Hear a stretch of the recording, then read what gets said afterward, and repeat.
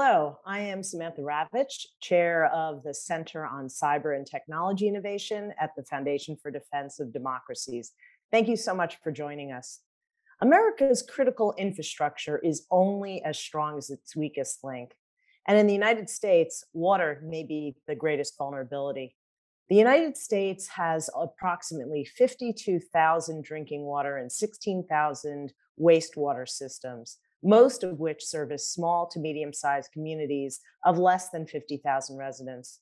Each of these systems operate in a unique threat environment, often with limited budgets and even more limited cybersecurity personnel to respond to these threats. Conducting federal oversight of and providing sufficient federal assistance to such a distributed network of utilities is inherently difficult. Water infrastructure is critical to U.S. national security, economic stability, and public health and safety. Building on the work of the congressionally mandated Cyberspace Solarium Commission, FDD published a research memo highlighting the current state of cybersecurity in the water sector, the role of the Environmental Protection Agency, the EPA, in supporting the sector, and offered recommendations to address policy gaps to support water organizations. The report really has opened up people's eyes to how this most vital of resources can be put into jeopardy by our adversaries. The CSC 2.0 project, which was established by Cyberspace Solarium Commissioners and is continuing the work of the commission, has recently published model legislative text for implementing some of the report's recommendations into law. We are fortunate to have three experts with a mix of industry, government, and congressional expertise to discuss these issues. A few quick words about FDD before we get started. FDD is a nonpartisan research institute exclusively focused on national security and foreign policy. FDD houses 3 centers on American power and produces actionable research and develops policy options to strengthen U.S. national security. FDD proudly accepts no funds from foreign governments or corporations. For more information on our work, we encourage you to visit our website, fdd.org. You can also follow us at FDD on Twitter. And with that, though, I am pleased to virtually welcome Representative Jim Langevin to give some opening remarks. Congressman Langevin is a senior member of the House Armed Services Committee, where he serves as chairman of the Cyber Innovative Technologies and Information Systems Subcommittee. A national leader on securing our nation's infrastructure against cyber threats, I had the distinct honor of serving alongside him on the Cyberspace Solarium Commission and to call him a friend. His commitment to public service over the past 2 decades, especially on the issues of cybersecurity and critical infrastructure protection, is unequaled. So welcome, Congressman Langevin. Hello, everyone. I'm Jim Langevin, and for the past 22 years, I've proudly represented the 2nd Congressional District of Rhode Island in the United States House of Representatives. I'm sorry I can't be with you in person with everyone today, but I'm grateful for the opportunity to say a few words on the cybersecurity of our water sector. The water sector provides some of our society's most core essential services. Access to safe drinking water and properly treated wastewater are baseline functions a society must fulfill to support modern life and public health. The water sector also supports the functionality of many of the other 15 critical infrastructure sectors in this country. It's for these reasons that cyber threats to our water sector should generate serious concern. We know that from CISA, the FBI, NSA, and EPA, that known and unknown cyber actors are attempting to compromise both information technology and operational technology assets at water treatment facilities. Now, we've seen what cyber attacks against our water sector can do. Last year in Oldsmar, Florida, a hacker tried to poison the city's water supply by increasing its sodium hydroxide content to extremely dangerous levels. Fortunately, quick action by an operator at the facility thwarted the attack, but it demonstrated that underinvestments in water sector cybersecurity could lead to disaster. Unfortunately, we've been flirting with such a disaster for years. In the Cyberspace Solarium Commission's final report, we looked at cybersecurity of the water sector and noted that, and I quote, water utilities remain largely ill-prepared to defend their networks from cyber-enabled disruptions, end quote. Adherence to existing cybersecurity guidance has been inconsistent, with many utilities lacking the resources they need to fully meet recommendations from the water sector associations and the EPA, the Water Sector's Sector Risk Management Agency, or SRMA. Yet, the EPA itself also faces challenges in meeting its responsibilities when it comes to the day-to-day relationship between the federal government and their water sector. While the EPA is not only the SRMA that faces such challenges, we further noted in the Solarium Commission's final report that there remains, and I quote, insufficient coordination between the EPA and other stakeholders in water utility security, end quote. Knowing what we know about the cyber threats facing the water sector, this status quo simply cannot continue. The risks are too great. So we need to raise the bar among water utilities across the country, building capacity and strengthening adherence to industry-wide standards. And we need to ensure that the EPA is appropriately resourced and empowered to fulfill its critical mission as a sector risk management agency for water.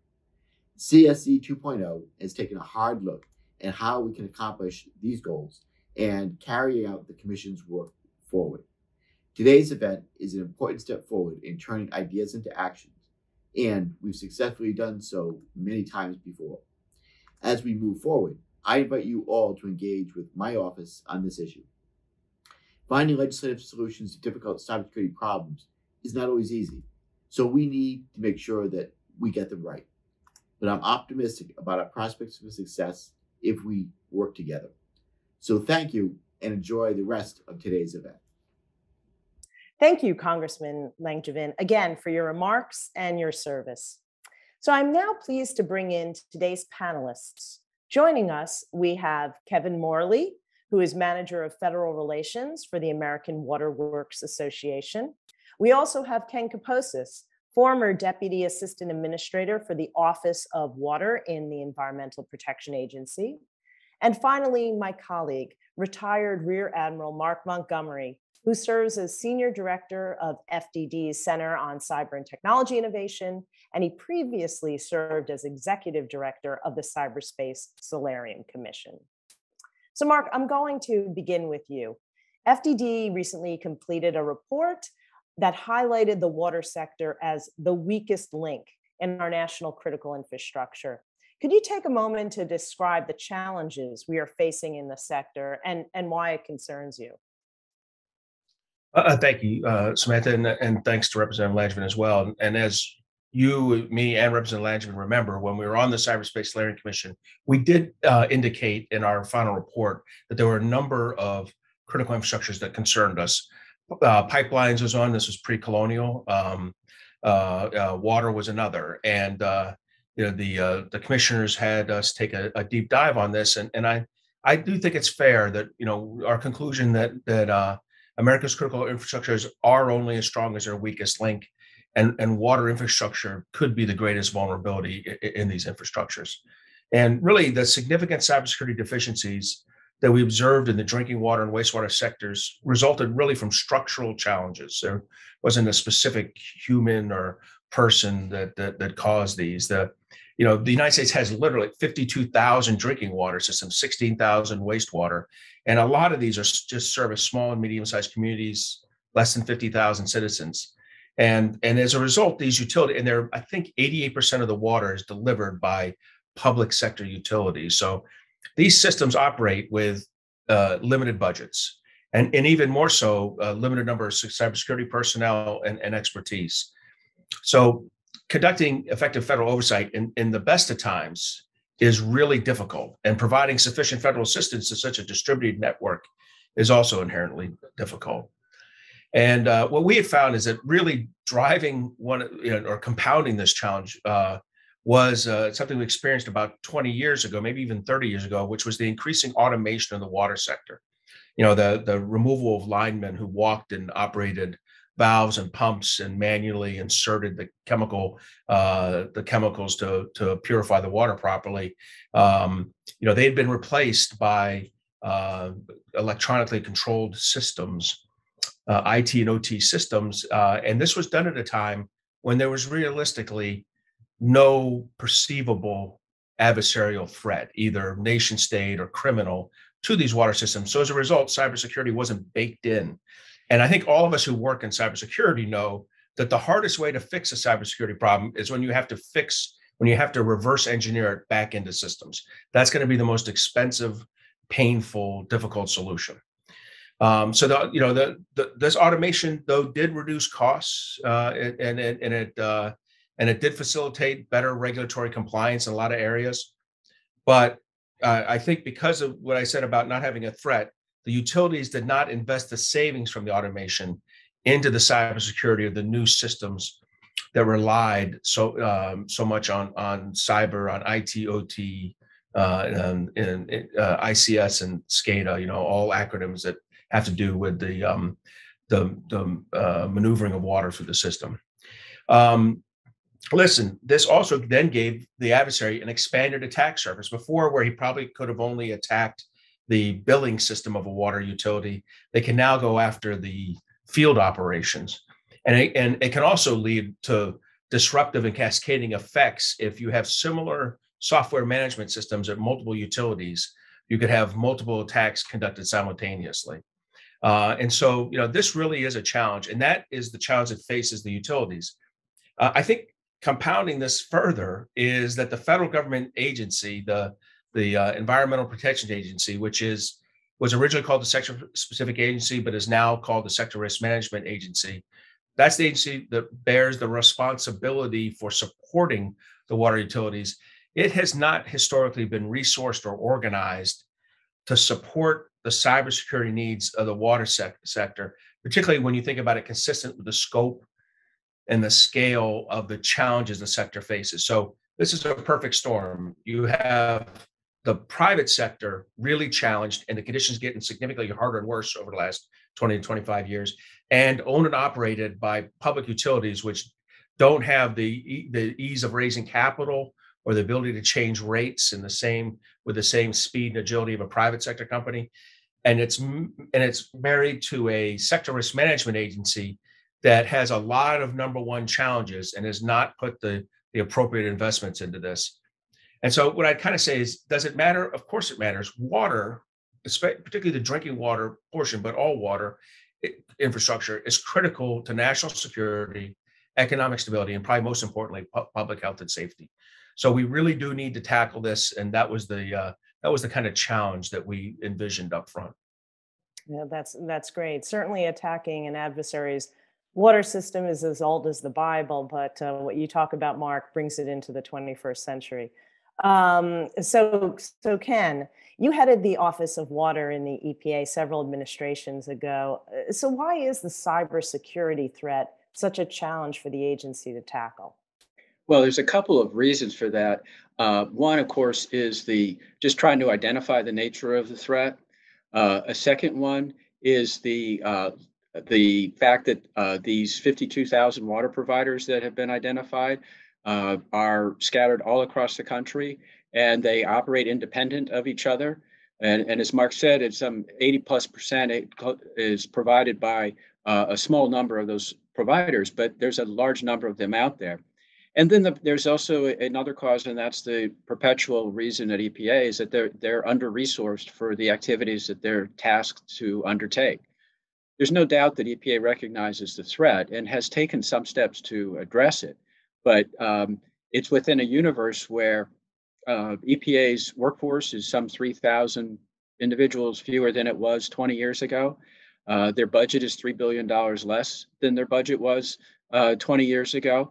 And the needs for the agency to undertake these kinds of activities have only increased. So what I see is that EPA, as I said, because of resources, isn't really equipped. And as they try to balance how to undertake these responsibilities, it's just something that they need to do. I do think that there are opportunities for the agency out there. And I think some of the work that you all are doing helps lay the groundwork for undertaking those kinds of activities. And perhaps we can get into a little bit more of that later. That's great. Yesterday, Mark and I were on a panel on the cyber workforce in the federal government, and the need for new ways to bring in new talent. Ken, you kind of touched upon those needs at EPA, so there's certainly cross-fertilization from the report that we talked about yesterday to this topic at hand today. Mark, let me just go back to you for a second before I get to Kevin. Recently, the team at CSC 2.0 rolled out some model legislative text to address the issues raised in the original Cyberspace Solarium and our FDD report. But one of the most challenging was a call for establishing a water risk and resilience organization, a WRRO. Can you explain a little bit about what that is and what you were trying to achieve? Yeah, Samantha, thanks. And broadly, in the overall kind of framing, I think 6 recommendations we had, the idea was that we'd layer an approach which should combine strengthening the EPA, improving government financial support and oversight, and then a strong partnership between government and utilities to result in a more secure, reliable, and resilient sector. Very specifically, to get at that third element was the idea of establishing a water risk and resilience organization. So this is, kind of our vision here is a sector-led organization. And that's because at this time, without getting into all the nitty-gritty, the EPA's water cybersecurity team is, you can count the total number of people on one hand. Three Finger Brown might have been able to count them all on one hand. And the idea is that, because of that lack of capacity right now in EPA, we need a sector-led organization to manage the development of mandatory cybersecurity standards and oversee compliance with them. But because you have to have federal oversight, this approach does account for federal oversight by that limited EPA team, which separately we recommend growing significantly. But that federal oversight, and it would be focused on defining requirements for the standards. So the EPA would be very specifically working with NIST, the National Institute for Standards and Technology at the Department of Commerce, on defining the requirements for standards and getting approval for their use for implementation by the sector-led organization. So the EPA would be the federal oversight agency. You'd also have technical support in this from CISA. I also think the Department of Energy, CISA is the Cybersecurity Infrastructure Security Agency at the Department of Homeland Security. And again, EPA is the lead, but CISA does provide routine support to all sector risk management agencies. This wouldn't be any different.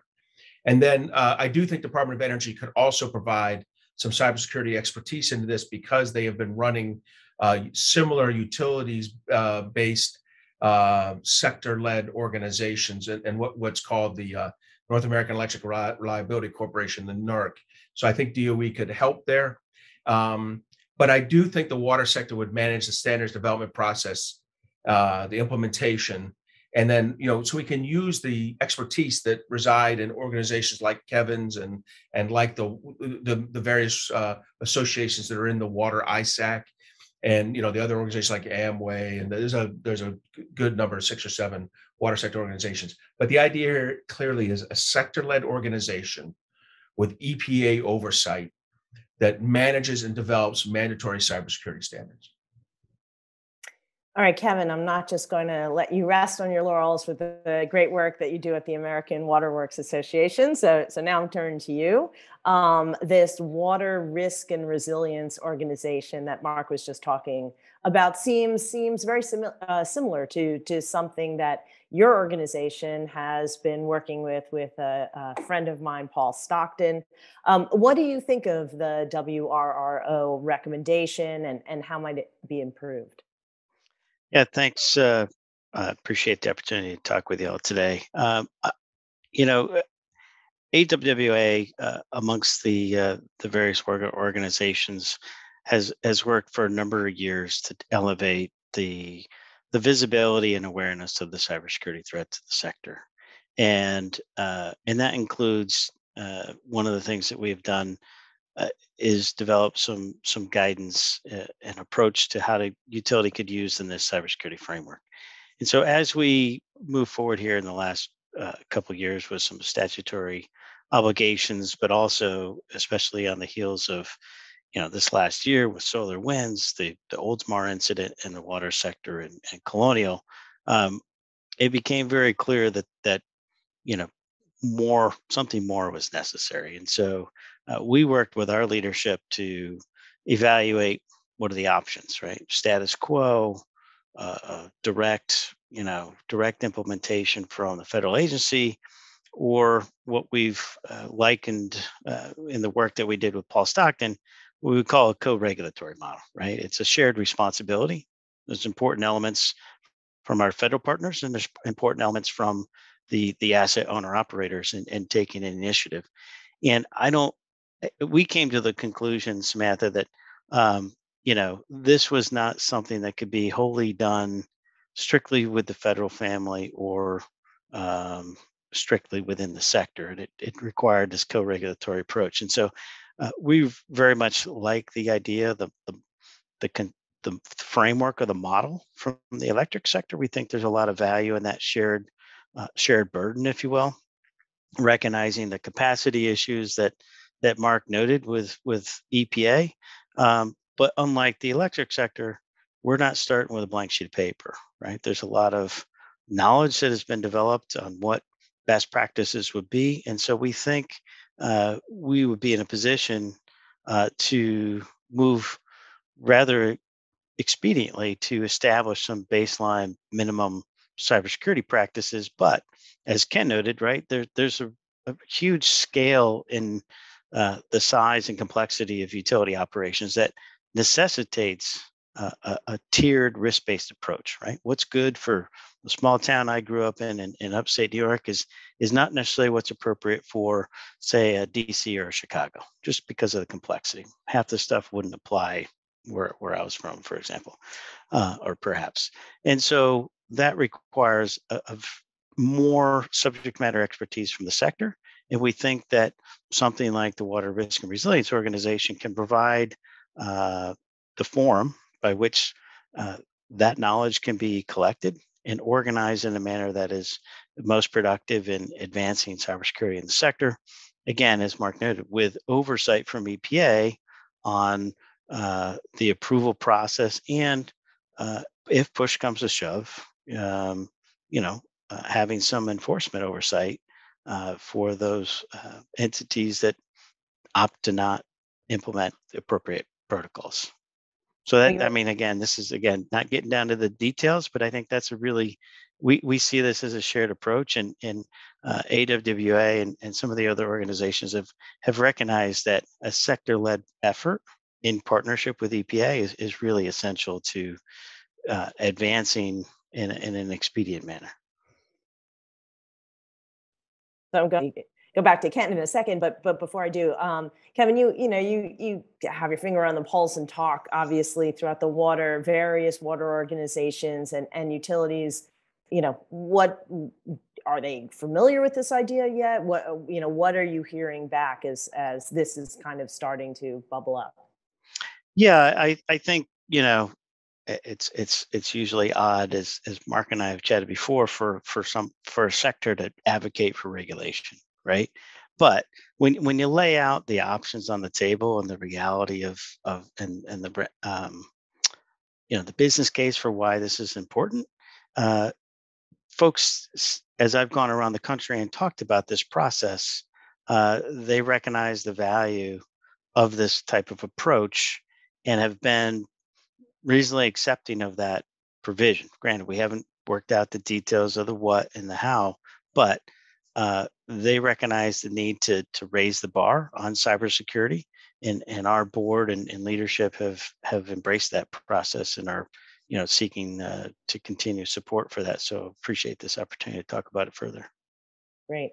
So Ken, again, for the audience, just making it clear, you are not now at the EPA. You had been at the EPA, but knowing the agency, how do you think that they would respond to this recommendation in particular? Well, I think that my experience over the long time of working at EPA and with EPA is a level of receptivity. I really do. I think that the EPA has long worked with its regulating partners out in the water sector And sometimes the relationship gets a little stormy because EPA has certain things by law they're required to do. But this is an area where they don't necessarily have a legal standard that Congress has told them that they have to meet.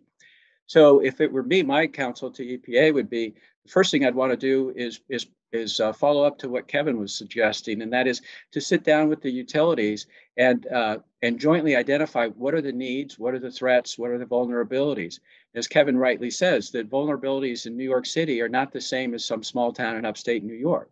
And if you tried to come up with a single set of answers, it simply wouldn't work, particularly for the smaller communities, and it'd be way inadequate for the larger ones. So there would be a process to work with the utilities and recognize what everybody's talents are. I think initially a lot of the utilities are going to be asking, how can I get some help? And EPA is going to be asking, how can we help? That's going to be the key question, rather than EPA saying, this is how we're going to help you, and trust us, it will.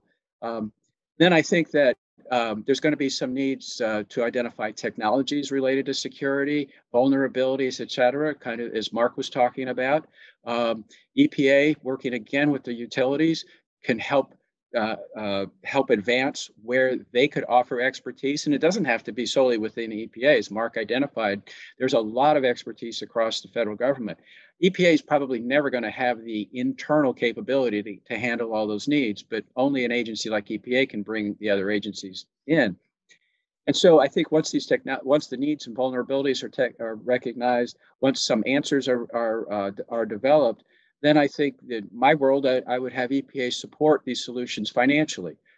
They're not going to be in a position to pay 100% of the cost, but I do think that one way that's proven to be successful over the years is a joint partnership and investment in carrying out these responsibilities. So that's kind of a very my three-pronged stool, if you will. But I think that's going to be a path to at least open up the opportunity for success. I think that sets the stage very well for kind of the next question that I'm going to ask Mark, because he had some very strong recommendations for strengthening EPA, especially in its role as a sector risk management agency. And it goes to what EPA can and should be tasked legislatively and otherwise to do. Mark, maybe you could kind of walk us through some of these recommendations. Thanks, Shar. And that was a delicate way of putting it. I'm probably not on EPA's Christmas card list right now, but I'm okay with that because I think these recommendations are things that EPA's leadership and future leadership are going to appreciate if we can get them into law. I'll cut right to I'll do the conclusion first. The conclusion is we have to change the budget of the Office of the Division of Water Cybersecurity within the Office of Water. From what I can tell, it's hard to pin it all down, but it looked like they have a portion, probably $6 or $7 million of a $15 million budget for cybersecurity. So the 6 or 7 million for cybersecurity, that might be a tiny bit high. And what we're recommending is that you grow that. Now, look, the final number needs to probably be around 45 million. It does not work in the federal government to go from 6 or 7 million to 45 million. That's called putting money in a 55-gallon barrel and burning it. You have to grow gradually. And so we recommend a gradual grow to 15 million a year dedicated to this, to eventually 30 million a year, and then 45. But what are they doing? What they're doing is something that is very specifically, that is called out for all the sector risk management agencies. And that's the concept of you have to support the sector's risk management effort. You have to run programs that assist the owners and operators in IDing and understanding and mitigating threats and vulnerabilities. You don't have to do it yourself. Sometimes you can hire or second other organizations. If you had a water risk and resilience organization, you can do that. You can, in the absence of that, you can use associations like AWWA or AMWA or the Water ISAC. But you have to have guidance. If you go on the EPA website now, it's very disconcerting to read the language around like assessments where it says, we don't provide a standard. I mean, it proactively says not us. And it needs to be proactively us. And when you look at energy webs, if you look at other sector risk management agencies that are succeeding, they have an opposite approach. But they also have to help with very specific risk identification and assessments, and that's what I was getting at. They have to actually help provide the templates for these assessments, and they have to and this is important because they need, and I think eventually they need to get these back, because one of their requirements is they're supposed to tell the Department of Homeland Security what's the national risk that we face in the water industry, and I don't know how EPA can do that right now without getting some kind of acknowledgement from the utilities. And again, if you had a centralized resilience, WRO, you could reach into somebody to get that answer. In the absence of that, it's going to be a lot of work. I think they have to do coordination, to be that kind of day-to-day federal interface. Again, I think they try to do that. They're really undermanned to do it. But they also have to serve as the government coordinating council chair, something they do, and they have to participate in cross-sector coordinating councils with energy and others, which they do. And I think that takes up a lot of their day-to-day workload for the limited number of people they have, and that worries me, because that coordination is important. But if you're not doing any of the work with the ligature work with the sector, it really doesn't matter if you're running an excellent meeting. They have to be a participant in the threat and vulnerability information sharing. Now, here's a place where the department, the Director of National Intelligence plays a role. CISA, as we mentioned earlier, plays a role. I think EPA is more of a facilitator here, making sure you make the connections between the utilities, the private sector, so to speak, or utilities, and the federal government's information. And that will inherently, and I think Ken mentioned that these are critical roles played by the federal agencies. They have to do the incident management for water and wastewater sector. I think that's something they do now. Probably, the workload's going to increase, and this is why they're put with their disaster management. They're co-located with disaster management. Same way in energy, a big organization in energy that is the equivalent to the water organization that we're envisioning. It's got, 20-fold the budget and 10-fold the people of the current water organization, but it handles, cybersecurity and emergency response. And so I think similarly, you do that in water. And then, kind of supporting emergency preparedness, helping people develop the plans they need for resiliency, for response and recovery from issues. So this is really important. It goes beyond cyber. It is about creating an overall lowered national risk, management. And so to me, this is critical. And there's no way around it. This takes money. And look, a lot of this is a new mission. In fairness to EPA, we should not be saying, hey, tell us where you're taking that, what lead abatement program are you taking that money from? Because nothing went away as you brought in this these cyber requirements. So they really need this kind of, in my mind, this kind of plus up of 15 to 30 million, from 5 million or 6 million, whatever it is now, to 15 million to 30 million to eventually 45 million. This is a large numbers. This gets people, it's not large compared to like the overall cost of lead abatement programs, for example, but it's large in terms of the administrative management of EPA. And those numbers are sometimes really, really tightly managed by the appropriators. But I think there is an excellent argument for this. We're trying to make it from the outside. We hope EPA embraces this. I don't remain optimistic. I don't have optimism about that, but I think that this is a reasonable approach to get EPA in a better position to provide the oversight that's required, either for the WRO or if it's in some longer term vision, a EPA-led sector standard management.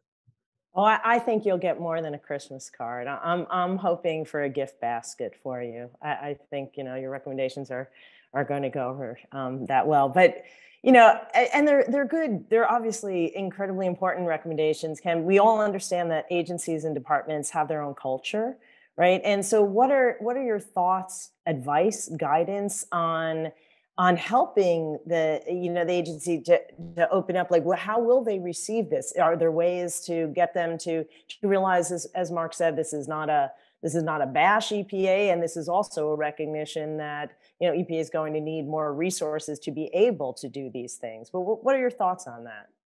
Well, I would expect that the agency would be receptive to looking at the recommendations and advice of people from the outside. Certainly, in my time at the agency, I spent an enormous amount of time meeting with outside experts who helped inform the agency in its decision-making process. I think that it's going to be important for Congress to recognize that this is a need.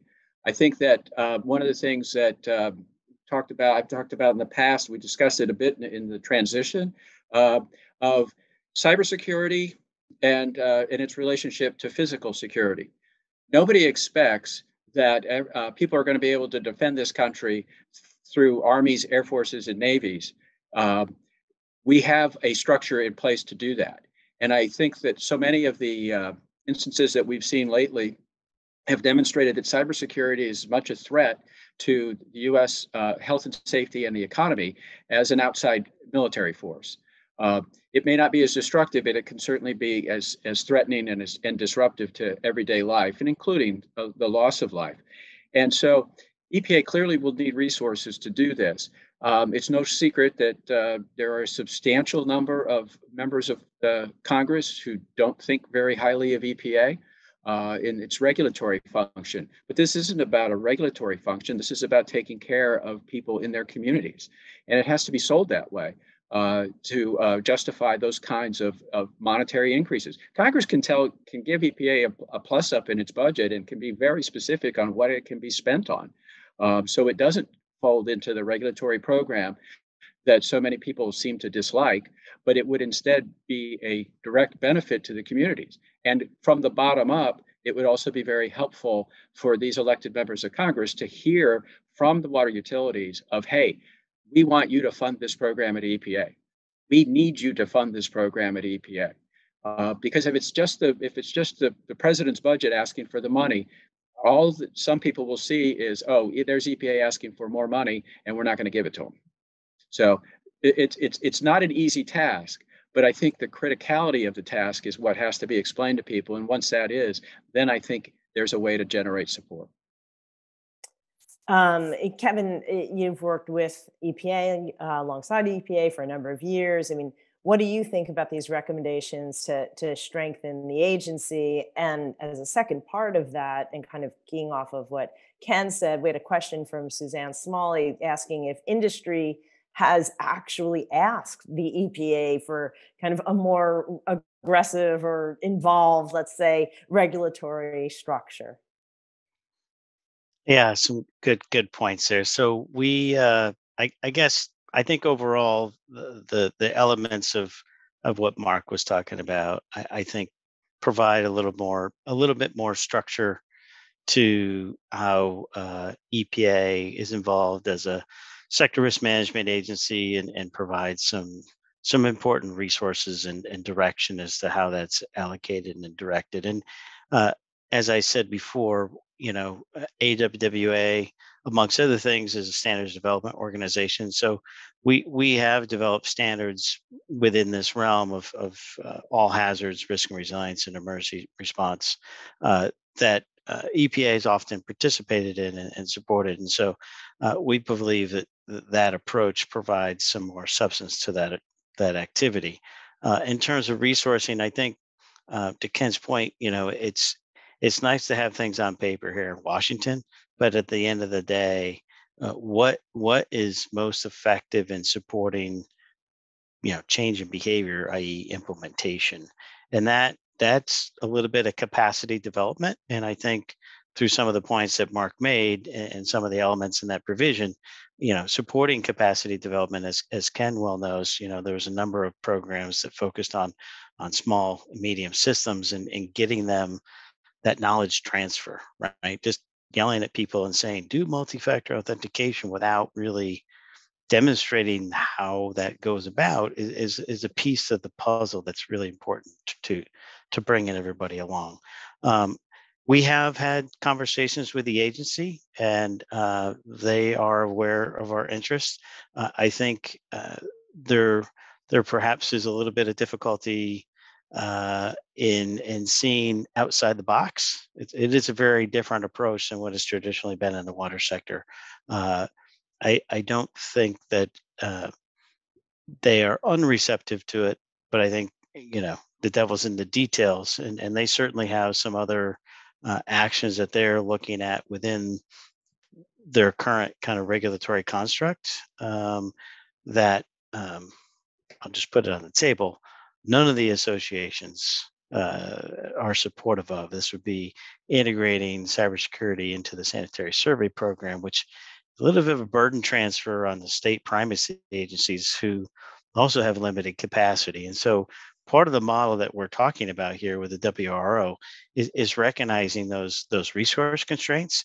And it really comes down to this collaborative trust in who is doing the what.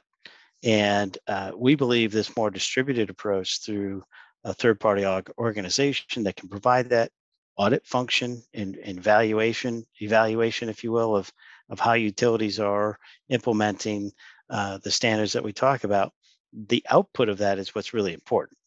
And that information can be shared with the state and can be shared with the agency to address those interests of what is the status of the sector and how are things going. And then ideally, the majority of the sector typically, moves along pretty well in terms of compliance on these things. And I think there's an opportunity here with some of the resources Mark talked about that if a utility is having difficulty getting there, there's opportunity for technical support to help bring them along and not just, hit them with a sledgehammer for an enforcement action, which isn't necessarily in the general interest. What we're really trying to do is support implementation of change in cybersecurity so that ultimately the public health of the community served is protected as best as possible.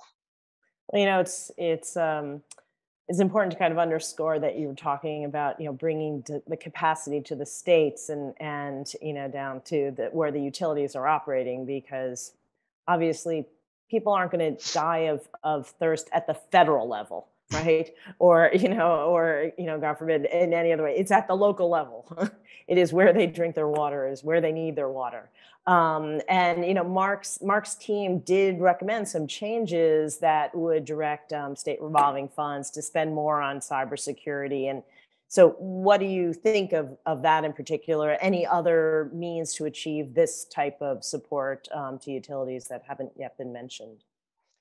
Yeah, I think the important thing with that particular provision of the model legislation that's important is the recognition that this isn't a no cost option, right? If we want utilities to move along with some degree of expedient, then some resources are going to need to be provided to facilitate implementation.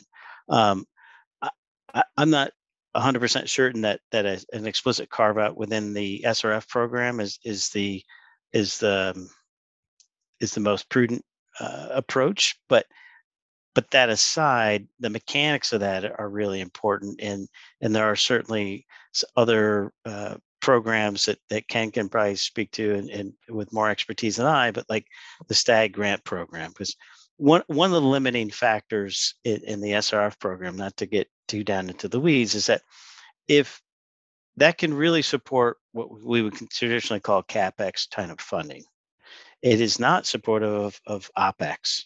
So if I, as a small or medium utility, am transitioning to some sort of security as a service, like cloud, or I want to use AWS or some other service to support the security of the IT or OT infrastructure, that's now considered a subscription, if you will, and is operations and maintenance.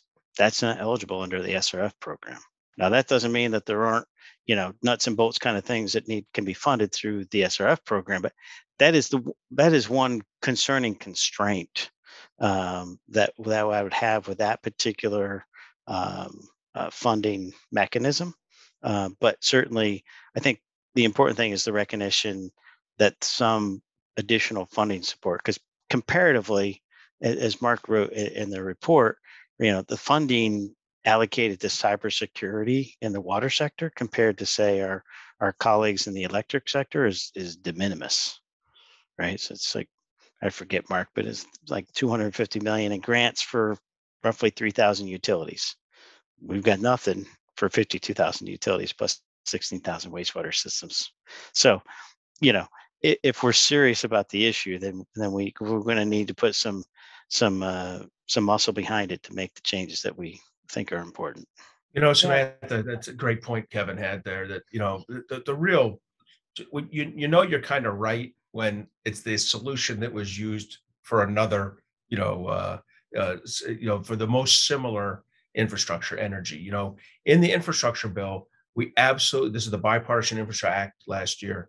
We 100% took care of the addressed the cybersecurity issue with the energy utilities with a $250 million program. And then, when you move over to the water side, they're like, cybersecurity competes with, drought, climate change, natural disasters, rising sea levels, the 4 signs of the apocalypse. Or you can invest a little bit in cybersecurity.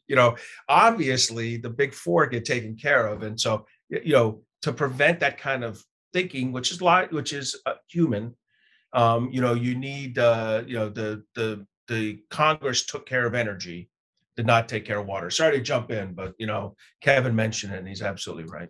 Yeah. No, Ken, I want you to get to, jump in here on the DRF or other ways that you think that increased funding or assistance is best gotten for cybersecurity efforts to the utilities. And, again, you're just saying again, you are no longer at EPA, so you can think broadly and don't have to clear anything with anyone.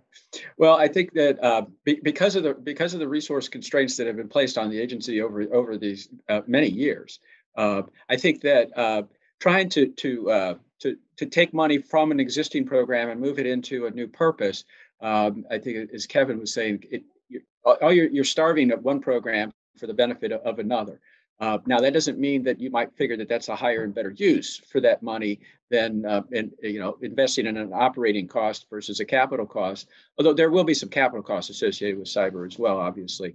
But I think that I'd like to think that we can have a rational conversation with the Congress and the administration, and recognize that this is a need that has to be treated as the serious need that it is, and that means it's a call for new investment, and new investment is new money.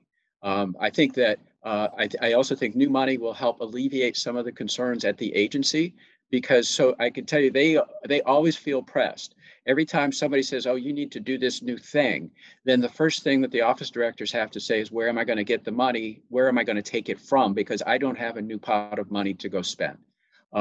So while I'm not saying that it's going to be a snap to go ahead and create a new funding for the agency to undertake these steps, I think that it's most likely to be successful if there is a way to find some new resources for the agency. They will then be more comfortable in committing their own resources, because you're not taking it away from an activity that they've currently identified as important to them, or a responsibility that Congress gave them that's non-discretionary, and some group is out there waiting just to sue them as soon as they don't do it and put them on a schedule. And so I think that's the way to try to convince people, to market it, to let people understand that this is really serious. As I said a little earlier, I think that people have underestimated this risk for way too long, because the risk is so diverse out there in the 52,000 water utilities. In the post 9/11 world, we spent considerable amount of time looking at the vulnerability of water systems. It wasn't cybersecurity then. It was concerned about water systems being poisoned. It was concerned that wastewater facilities all across the country had, Blue Plains right outside of Washington had tank cars, railroad tank cars with chlorine that you could have shot with a rifle from 295. And chlorine is highly deadly, and it doesn't go up. It stays along the ground. So these kinds of vulnerabilities have been identified, and the agency can work with intelligence officials and with the utilities. And I'll go back to the point. I think it's going to be critical for the agency to understand what the utilities' needs are, because they are going to be so diverse, and what the risks are. And then you start addressing them in a much more collaborative way. Yeah. Mark, you had one recommendation unique to the smaller rural water utilities. Can you explain what the Cybersecurity Circuit Rider program is and what it's intended to do? Thanks. Yeah, absolutely. And this is a fun one. It's actually in the Department of Agriculture, which so we'll take it easy on EPA for a moment here. So the National Rural Water Association Circuit Rider Program, it's made up of about 150 circuit riders that work with the 50 states. I think it happens to be 49 state associations in Puerto Rico, but so there's a handful of people addressing each one, and they provide hands-on training and technical assistance to small rural systems as defined as like 10,000 people or less on an everyday basis, 24/7. So that's they do about 70,000 interactions, training and assistance interactions a year with these small utilities. That's a lot of on-site help. It's delivered where it's needed in a rural community. So I kind of vision these guys. They're like, they don't ride horses anymore. The circuit riders are probably like driving F-150s. They got a little bit of extra pipe in the back of the bed, and they're driving around, a lot of tools, and they're helping these guys. They're like, hey, you got to put that pipe a little farther away from that pipe, kind of stuff. What I don't imagine they're doing is giving any advice on cybersecurity, and that's been verified. So what we did was suggest, hey, let's augment this with a cybersecurity circuit rider program. About I think it's $5 million. That won't quite get us to 50. We'd have to adjust the money or adjust the number, but I would suggest around 50 cybersecurity circuit riders. Now these guys are like driving around in Priuses, right? Not F-150s, and they're coming in and they're saying, hey, you're running Windows 7. And you haven't done any patches in 4 years. Let me explain to you how to get yourself healthy. And so they provide technical assistance. Sometimes they can probably provide some de minimis support, some limited support in there. I think it's an easy program. I keep it in the Department of Agriculture just because the circuit rider program's there. And I don't want to create extra overhead.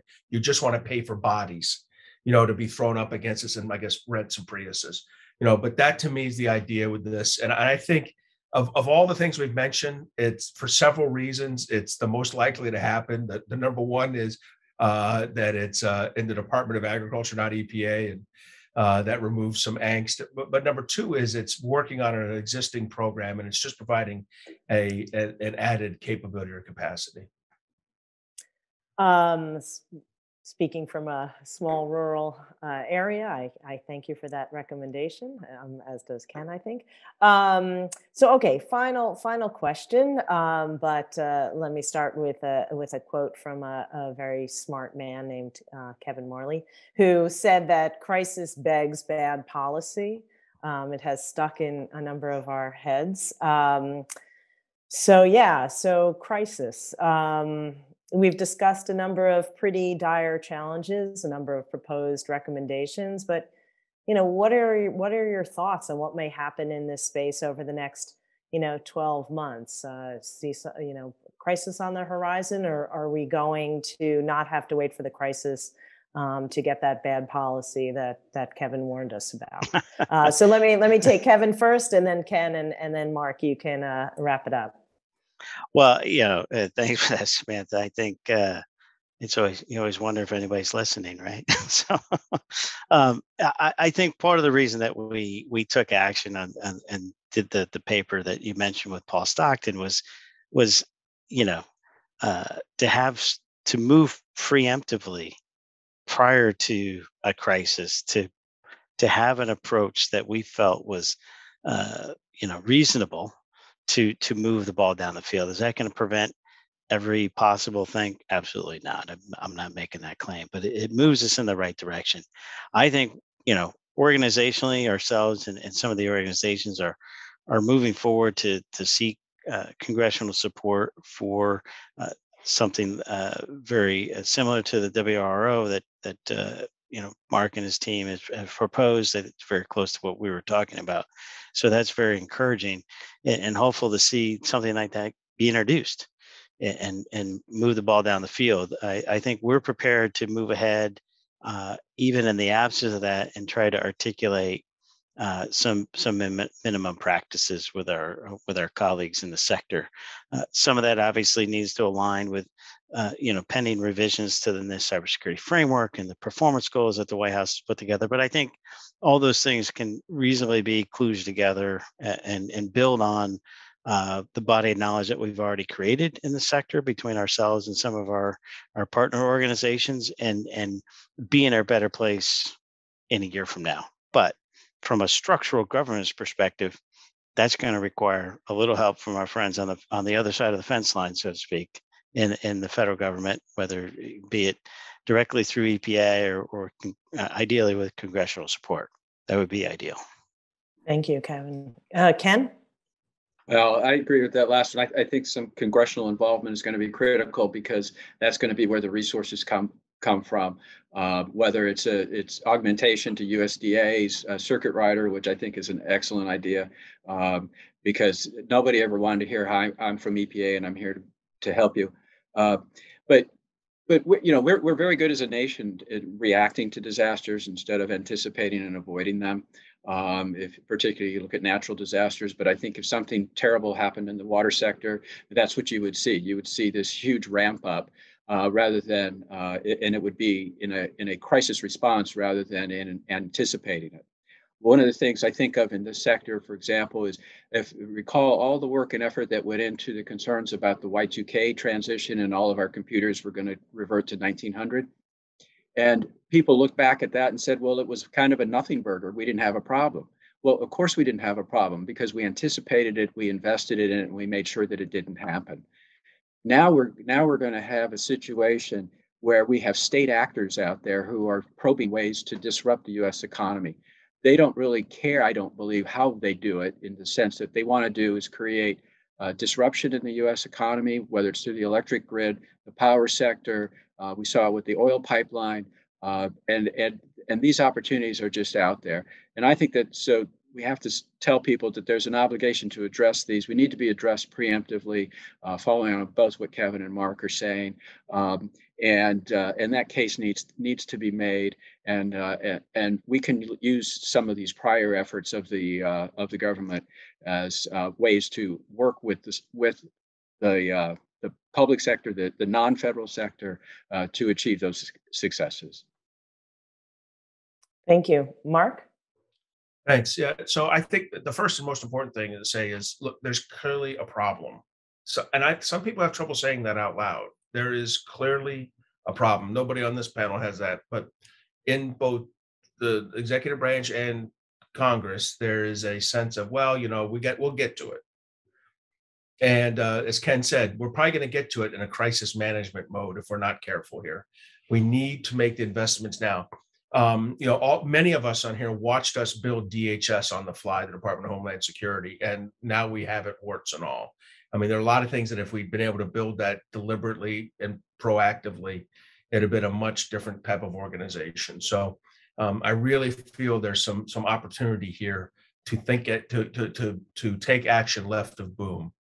And for this, and Ken reminds me, one of the reasons we have trouble here is there is an inherent distrust between elements of Congress and the executive and the EPA, and much more so than you see in the other sector-specific agencies. There's usually one-off or two-off senators who are currently mad at that agency, but that's not the same as a kind of a fairly persistent distrust of the agency that you feel, and we have to work our way around that with good governance arguments. And then there's also a sense of encroachment between committees and agencies. The committees that are responsible for water feel that the committees that are responsible for Homeland Security have poached in the past, and they're on the lookout for it. And it creates a sense of, are you not sure we want to open up a can of worms of an authorization here and something else gets in? And so we got to work around that. These are bureaucratic challenges and barriers that can be overcome because there is a problem. And I'd say finally, I do think, yesterday or last week, you and I, Samantha, talked with Chris Inglis in an event. And I think the National Cyber Director can play a leadership role here. And as kind of one of the national risk managers, particularly for the cyber end of this, in ensuring that we identify the challenge in the water and wastewater sectors, and bring the executive and legislative branches together for a solution. I think he has that kind of deliberate, persistent leadership that's going to be necessary to tackle this. So a lot of barriers, but I think in the end, the challenge is too significant to be ignored for another 2, 3, 4 years.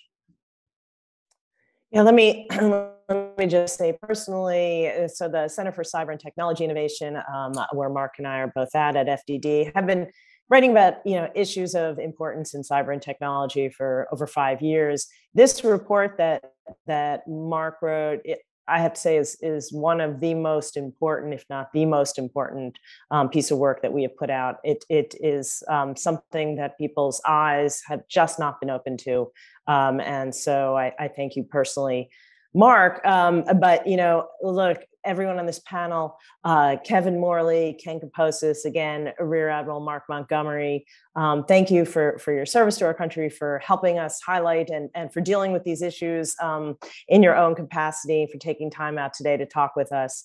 And for more information on FDD and our latest analysis, this and others, we encourage you to visit us at fdd.org.